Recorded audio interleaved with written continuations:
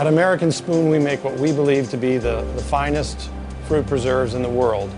And in many ways, American Spoon is a family business. My son has come back to Petoskey, thankfully, and is a great help in the business. He's our brand manager. My wife is a director of the company, and she works in our retail stores, and she's always been my model customer in deciding what our customers will like. If she likes it, our customers tend to like it. And we feel like we've just had a very rare opportunity to raise a family in this beautiful place, in this beautiful town. We love the four seasons, the weather drama. No matter where we go, we're always thrilled to come home. And you know, there are very few places where you can recreate outdoors, do great things.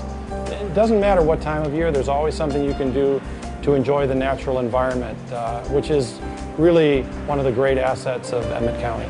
Several years ago, well 30 years ago actually, my husband and I decided to leave New York, where we had been working in theater, and come back to Michigan, primarily because we knew we wanted to raise a family, we wanted to be close to relatives, and he had summered in this area as a child.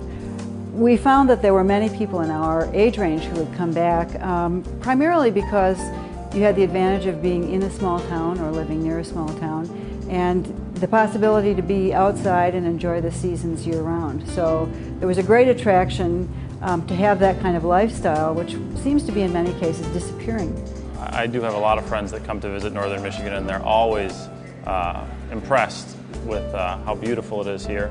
And I certainly encourage them to seek employment opportunities here. There are certainly jobs available, and I think a place like this that's this beautiful is a ripe environment for intelligent young people to come and build a life.